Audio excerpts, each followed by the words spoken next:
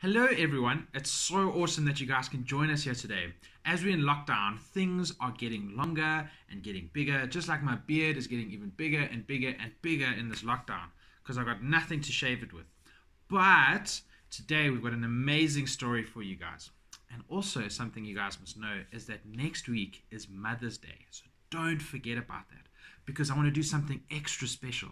If you guys can make a Mother's Day card, and maybe you can ask dad, or you can even ask your brothers or sisters to help you make a Mother's Day card, and you can send it to me. You can take a photo and you can send it to me.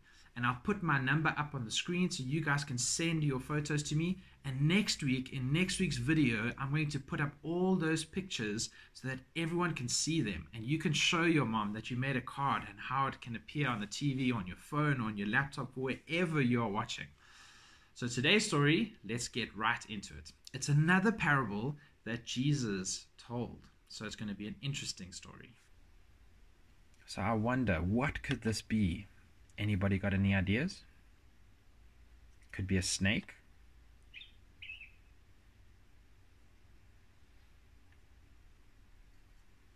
Could be a chocolate river, perhaps.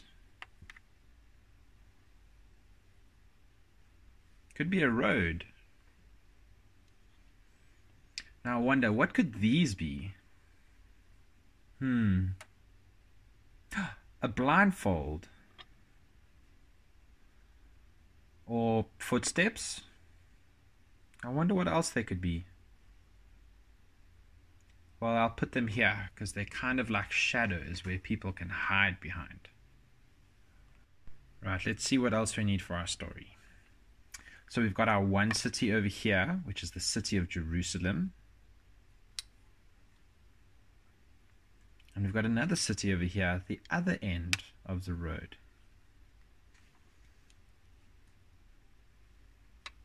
So Jesus told the story of who your neighbor is.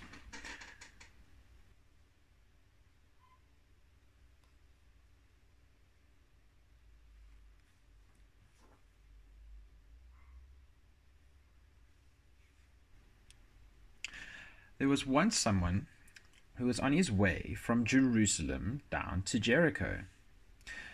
And as he went along his way, walking on the one side of the road, he was attacked by robbers from behind the shadows. They hurt him and they took everything he had, and they left him on the side of the road. He wasn't in a good shape. He was hurting quite a lot. And the robbers, they ran off with everything they could take.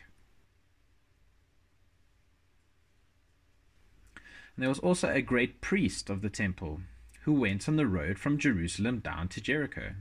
And as he went along his way, he came to the place where the traveler was who had been hurt.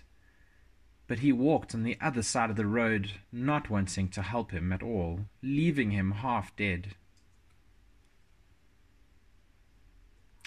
There was also someone who worked at the temple who went from Jerusalem down to Jericho. He was one of the people who had helped priests in the temple and was supposed to be a good man. He was called a Levite. And when he saw the man on the side of the road, he walked on the other side, not wanting to help him at all. There was also a person on the road who did not live in Jerusalem, but he was visiting from a country called Samaria, and these people did not like the Israelite people very much.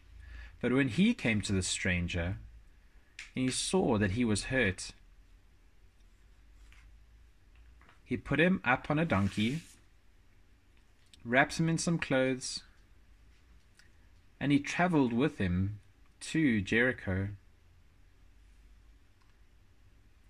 He went and put him in an inn, and he paid the innkeeper to look after him. And even the next day he came to help and see what else he could do. And the stranger stayed with him. So I wonder, who was the person that was being so neighborly? Was it him? Or him? Was it him? Was it him? I wonder if it was him. Or was it him?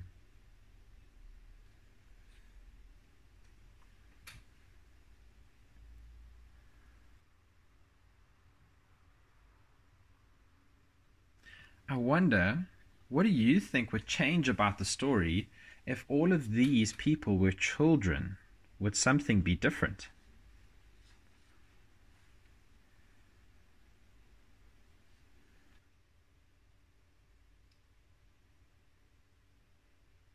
Thank you guys for joining us today. It's been wonderful that you guys are able to sit and listen to our lesson. We're going to do something extra special.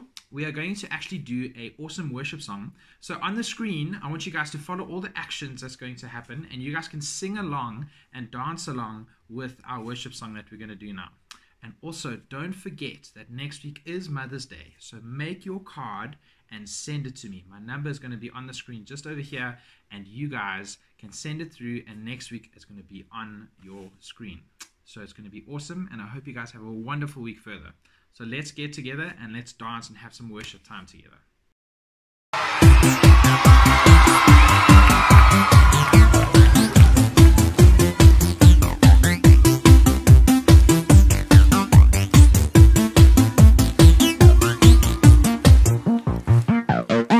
I lay my life down at your feet. You're the only one I need. I turn to you and you are always there. In troubled times it's you I seek. I put you first, that's all I need. I humble all I am, all to you. One way, Jesus, you're the only one that I could live for. One way, Jesus, you're the only one that I could live for. You're the only one, you're the only one, you're the only one that I could live for. You're the only one, you're the only one.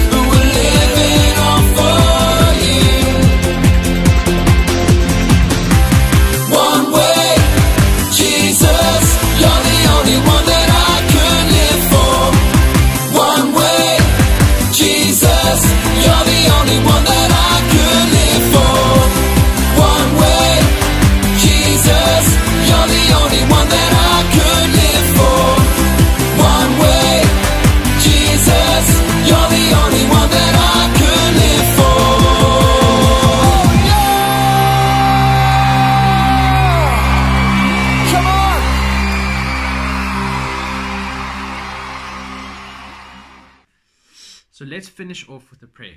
Can you guys repeat after me and close your eyes and bow your heads? Can we do that? Cool. Let's pray together. Dear God, thank you for always being with me, and that in today's lesson, we learned how to be a good neighbor. We learned how to love others. We learned how to love you. And God, we know you love us. Amen. So don't forget your Mother's Day cards, and I'll see you guys next week.